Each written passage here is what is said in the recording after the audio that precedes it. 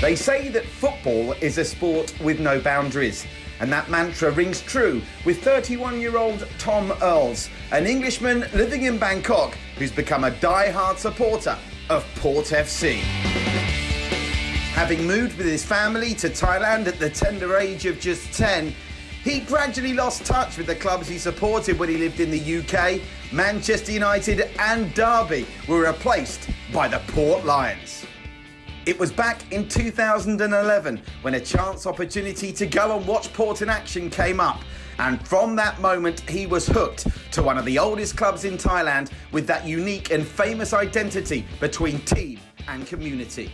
My first time watching Port was, I think, in 2011, and it was actually against today's opponents, Muang Thong.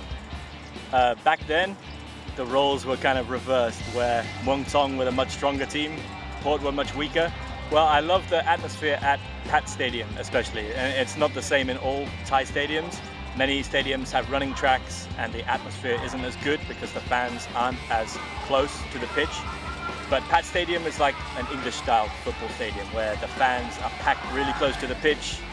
They're very intense, there's a great atmosphere, and that's what really drew me and many fans towards loving watching games at Pat Stadium, loving watching Port. I'd say the community here in Klong Toei, the community is so welcoming. The people are so kind of kind and helpful and fun to hang around with. Even when Port lose 5-0 like we used to do quite often, our fans will be celebrating on the way home. They don't seem to be upset when we lose. Football's always fun in Klong Toei, and there's a great sense of community here, which I think is not unique but very important to Port. And Tom would soon find out that he wasn't alone when it came to foreigners in Bangkok following Port. He got together with his fellow expat Port fans to create the website, the Port FC Sandpit, which you can find at www.portfcsandpit.com. And he'd go on to spend many hours with his fellow supporters, writing articles and trying to bring the club closer to the expatriate community in Klong Toei. Yeah, I think one thing that every fan has experienced when they come to Klong Toei is the generosity of the people. And the people may have a lot less than some other people who live in richer parts of Bangkok. But if you've been to watch a Port game and you're wearing the shirt, maybe the motorcycle taxi rider gives you a free ride to the BTS.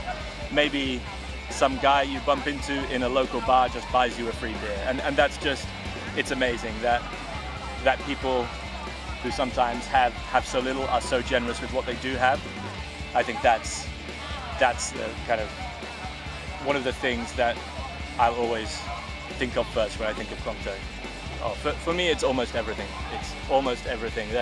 The action that goes on the pitch, sometimes it's exciting, sometimes it's boring, but that's really secondary to coming to the stadium on match days, meeting a lot of friends, meeting new people who I've never met sometimes. But we all share one thing in common, and that's that we are part of this Port supporting community. Yeah, for me, it's everything.